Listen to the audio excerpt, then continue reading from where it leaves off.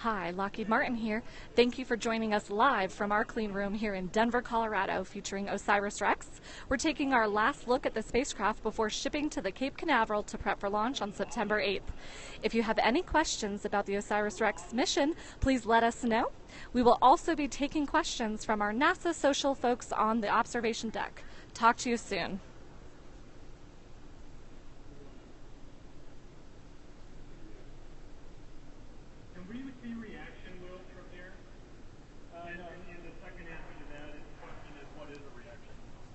Okay, now the reaction wheels are on my side of the spacecraft here. So basically what the reaction wheels are is they are inertial wheels that allow us to make small changes in the spacecraft attitude without having to burn propellant. And so they are literally just mass that's on a very precision bearing. It spins up to a certain rate of speed to impart enough force to be able to steer, to be able to pitch the spacecraft in different orientations. It's mainly used for station keeping and for small maneuvers. The thrusters are what we use for the larger burns. The larger maneuvers. Very good. Anyone down there at the end? Kind of raise your hand and yell out to me and I'll relay the question.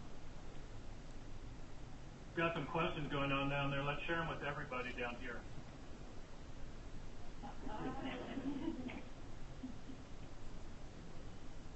Okay, I'll ask a question. Chris, why are you wearing a white suit? All right. So I like it. And tell me about the clean room. Let's see. So the suits that we're wearing down here, these are fairly standard clean room garb that is used for the Class 10K clean room that I was mentioning earlier. It's basically to, it's mainly, you know, and you might look at it and it's like, well, it's to keep the spacecraft clean, but really what the more direct purpose of it is to keep all the dirt that comes with being human on the inside of the suit and not on the spacecraft that we're working on. So the suits that we have on this one particular, of course, they're head to toe here.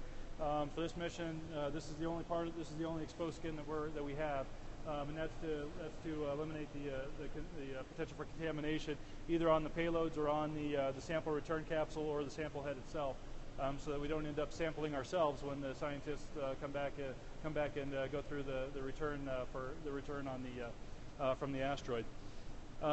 Clean room itself, and I apologize, I can't remember if I went through this with this group or the previous group, as far as the airflow on the disc. Okay, so this is a laminar flow high bay.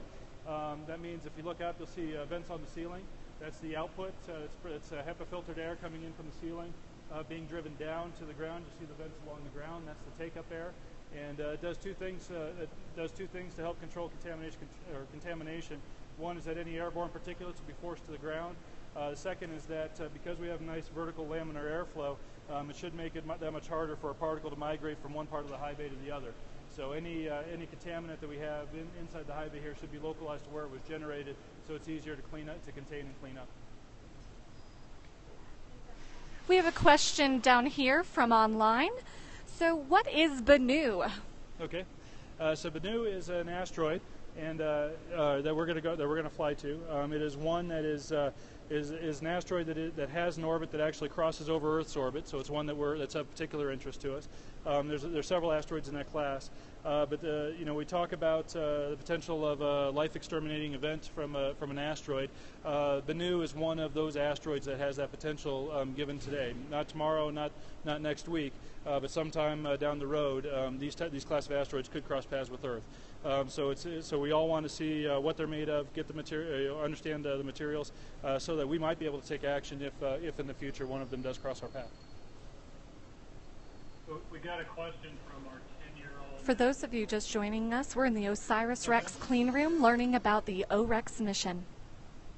So how do you get the whole thing all the way down to Cape Canaveral to launch it? Like if you have to tie a balloon to it just to test it, how do you get the whole thing all the way down to Florida without there being that many problems and without it breaking since it's so sensitive? Okay. Excellent question. So basically when we're in our launch orientation, which is not much different from what you see here, this is made to survive launch loads. So the launch event itself is a very violent, shaking, high G event. much more so than anything that we could replicate by moving it over either on the over the road or by air transport. So when the spacecraft is buttoned up in its launch orientation, it's fairly robust. Where it's most fragile is when it's got either the solar arrays deployed, or the TAG-SAM arm, the sample arm itself, out away from the spacecraft. And it's the TAG-SAM arm, when it's out, it is not built to support its own weight in 1G, so that's when we have to use the offload balloon. But otherwise, once it's in launch orientation and all buttoned up, it's a fairly robust spacecraft. The way we get it down to Florida is that in a couple of days here, we're going to be bringing our shipping container in. We'll lift the spacecraft onto the shipping container, put a contamination cover over it, put a lid over it, and then we'll put it on a truck, and we're going to take it to Buckley Air Force Base here in Aurora, and then fly it via military C-17 to the shuttle landing facility at KSC. Once we get there, we reverse the process, download from the aircraft, put it on another truck to get to our processing facility, open the container once we're in the high bay there. In the past, we've seen it's a very smooth ride. We shouldn't see any events over about 1G when we're going through that. So it's going to get a nice, gentle ride as we go down there. We have a question from online, actually two questions. When will OSIRIS-REx be operational, and about how much does the spacecraft weigh? Okay. So the spacecraft, I'll answer the second one first. Spacecraft weighs, I believe it's about 1,700 kilograms dry and I think 2,100 kilograms wet. And unfortunately, the best guy to answer that's sitting in the other window right now. As far as when it's going to be operational, so on day of launch, September 8th, as soon as we get initial acquisition on it, after it separates from the launch vehicle, there's a very short period, just a matter of a week or two, where we check out the spacecraft initially to make sure that it's okay. But it's operational at that point, and it's off flying its mission. So some other programs, some other Earth orbiters, there's a more robust period of checkout once you get on orbit before you declare it operational. This spacecraft goes very quickly through that.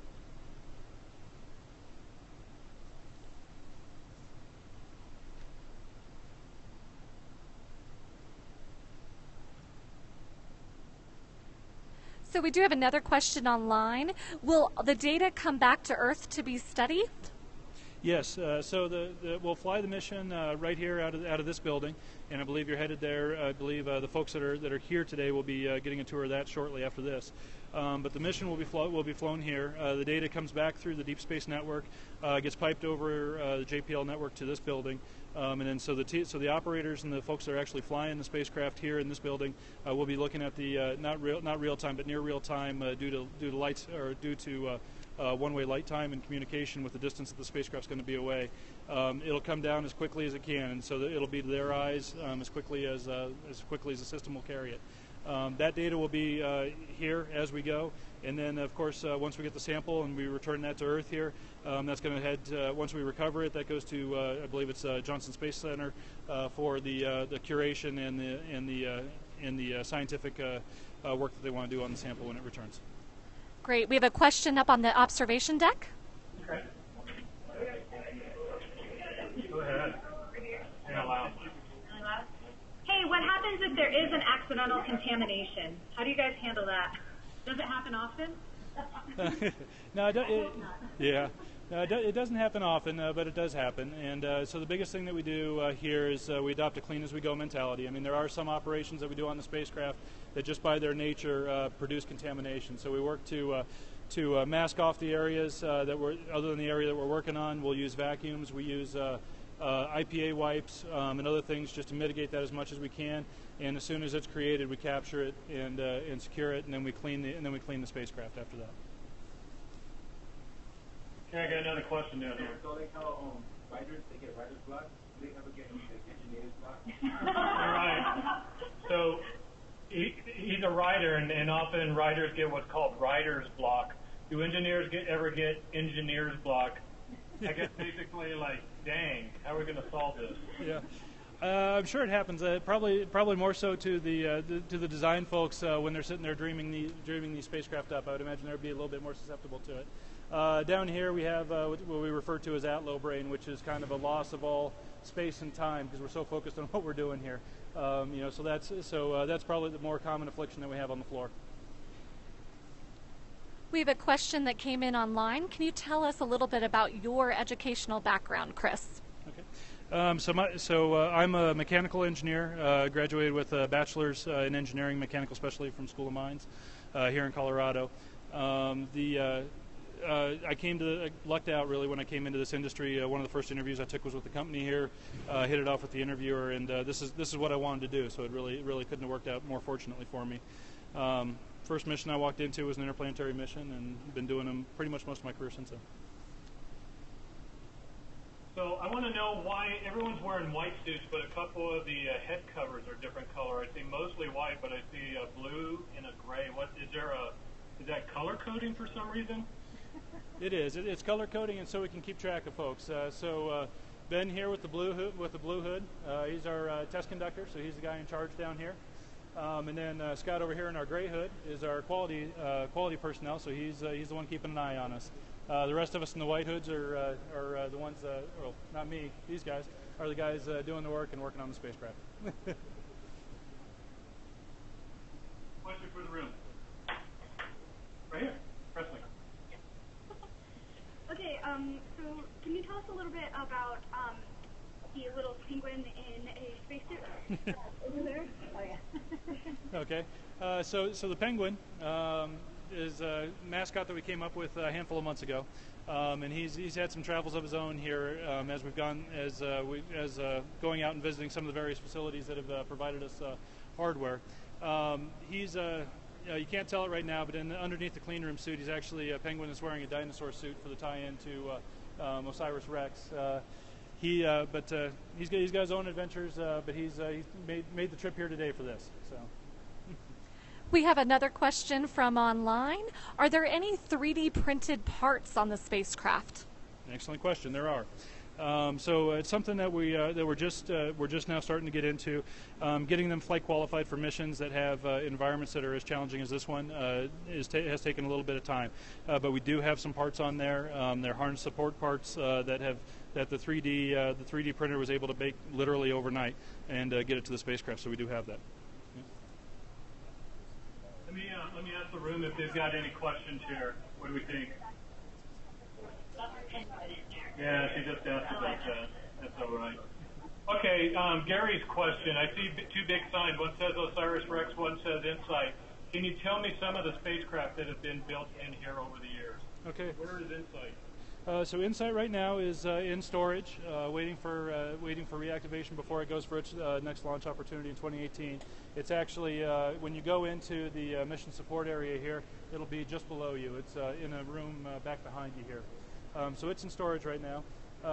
This high bay originally was built to support the Viking missions. So we've had Viking landers in here. We've had Voyager propulsion systems in here. Tethered satellite system was here. Magellan came through here.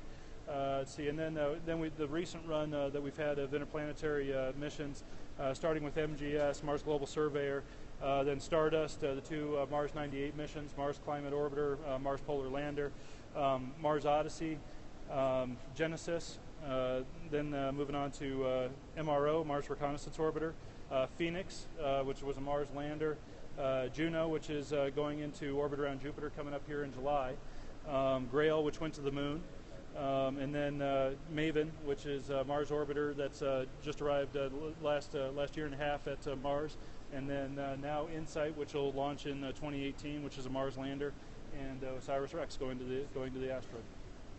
Okay, we have a question from online. How is the spacecraft powered? So the spacecraft this is a solar-powered spacecraft. No nuclear source on this one. You can actually see our two folks online. Unfortunately, can't. But we've got our two solar arrays off the vehicle covered over here. The spacecraft has two wings, one on each side, as you might see in some of the pictures online. We have lithium-ion batteries that provide the consistent bus power as we go in and out of the sun during the mission.